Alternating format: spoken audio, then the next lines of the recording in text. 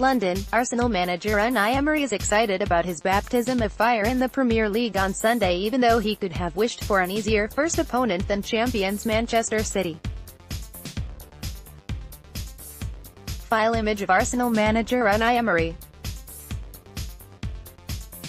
Reuters. The 46-year-old Spaniard, who has brought in 5 fresh faces in the close season since replacing French legend Arsene Wenger, believes City will have the upper hand as they have a consistent style due to manager Pep Guardiola being with them for 2 years and he is still betting himself in at the Gunners. "We are excited," he said. "We have a lot of ambition to start well on Sunday against the last winners of the Premier League. It's more easy to speak here than to do it on the pitch.